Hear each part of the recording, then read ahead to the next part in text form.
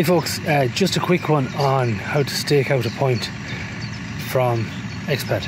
So we're in our CAD screen here and we know where we are, and we need to stake out the corner of this flower bed along here.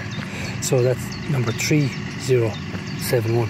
It highlights in red, and then if you want to stake out, you can see stake out down there on the bottom left. Right, 2 so meters. That's telling us we're 2 meters and 1 meter when we're facing north. And we're going to pick this up now and pick this up by spray. And we're going to go towards that point.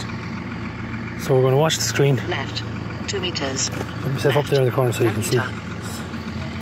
Forward, left, 1 meter. So you can see the screen get closer and farther away. Left, 1 meter. Opposite direction. When you get close, then when you get it within a meter of the screen or the point, it'll tell you how far you are away. So we're going to move closer again, and when it gets to the centre of that point,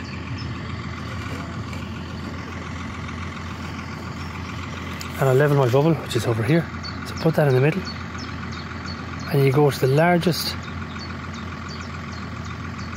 Right. So 250 mil and 180 mil. So I'm going to move that there to north, and as you can see, the bubble in the middle, it's very close to the centre, and when you land in the middle, the bubble check down the middle, it starts beeping. So a bit of manoeuvring, and then that is it, getting very close to marking it out. That's the point of the ground.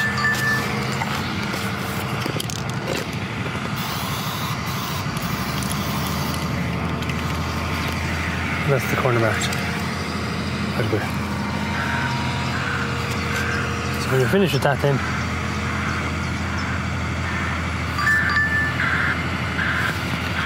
get as close as you can to zero, depending on what you're building.